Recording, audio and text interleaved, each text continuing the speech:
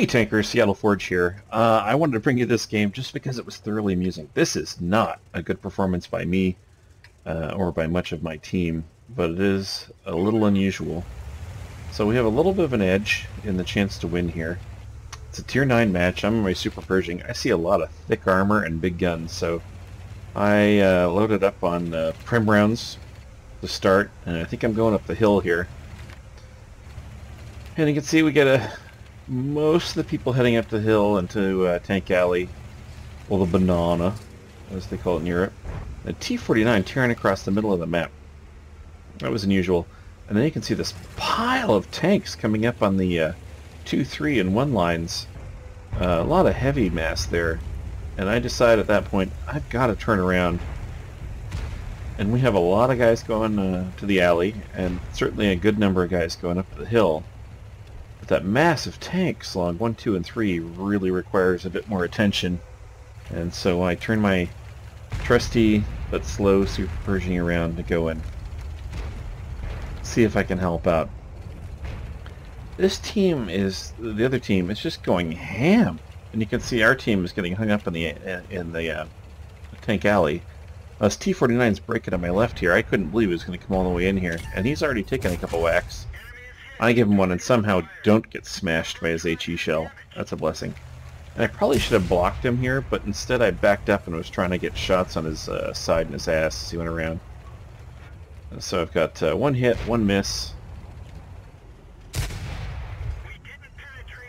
and a non-penetration with APCR on the back of a light tank.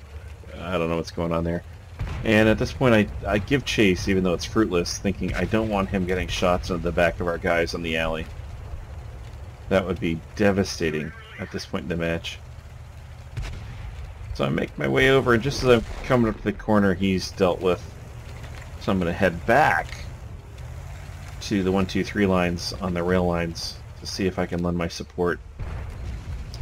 As you can see, I mean, you got a 110 who's pretty much trying to fend people off there. The T-34-3 is making a quick exit, don't blame him. Our French TD, the AC-48, is moving in, which is not really smart, but brave. It's only pixel tank. I mean, how brave can you be? Our T-49 is still bitching about the fact that he shouldn't have been seen and was killed, and that somehow the other team cheated. Learn the game. So this T-29 is just going ham, and I'm able to put one into him, and I think I'm going to get another one into the backside, but that opportunity is stolen by someone on the team. That's fine.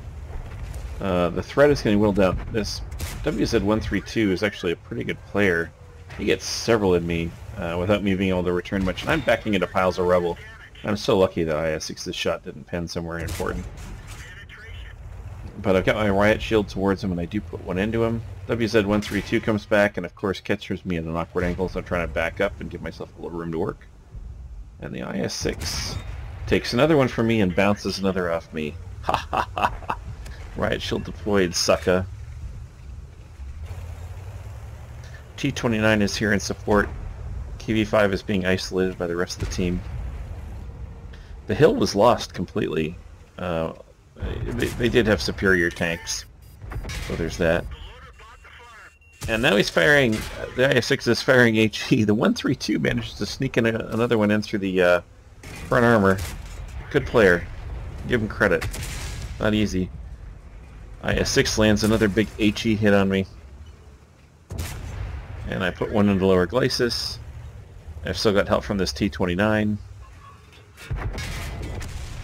T-29 takes him for a bunch. I take the kill shot. The 132 is still giving me hell, putting another one in for 276. And he's behind this pillar here. I can't really help the T-34-3 out. T-34-3 turned out to be really the winner of this game. And it's not that he tags the most damage, although he does do a fair amount. It's that he had a tendency to find isolated players and lock them up, and you'll see more of that coming up. And it's that behavior that really won us the game. Now my client was actually being unbelievably glitchy at this point. I'd been hearing sirens for a while, and then I see that the friendly base capture is on. Yag Tiger, I get a little brave with, and this is a poor decision. Put one in the lower glacis. Pull back. Shoot one under him. Excellent marksmanship by me. Back into the T-29, not smart. He's shot, so I take another shot at his lower glacis, get the tracks, track him in place. That's not a great idea since he's pointing straight at me. And I wait there thinking my reload's going to beat his, and it does, just barely, and he takes me out. Now look at the T-43. He's behind the Jagdtiger, not letting him back up, so the T-29 has free shots, and so does the Borsig at the Jagdtiger's lower glacis.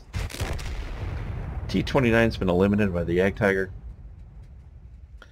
Borsig standing his ground.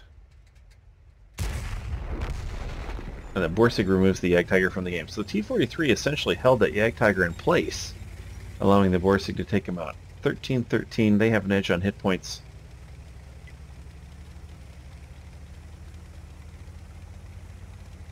It's anybody's game, really. And this T-34-3, I decided to follow him since he was the most interesting player of this game.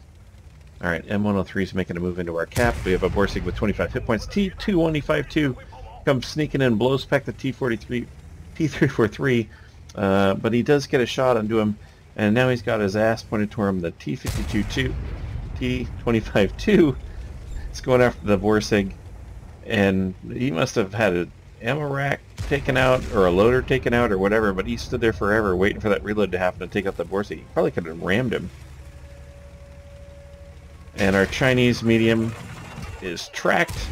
He puts a good one into the side of the M103. What a great shot. M103 looking for another shot on T-43. And here comes this technique again, just blocking him in. And of course the Borsig is there to help him out. And that is the game one Borsig. 5 kills, T-34-3 with the blocks.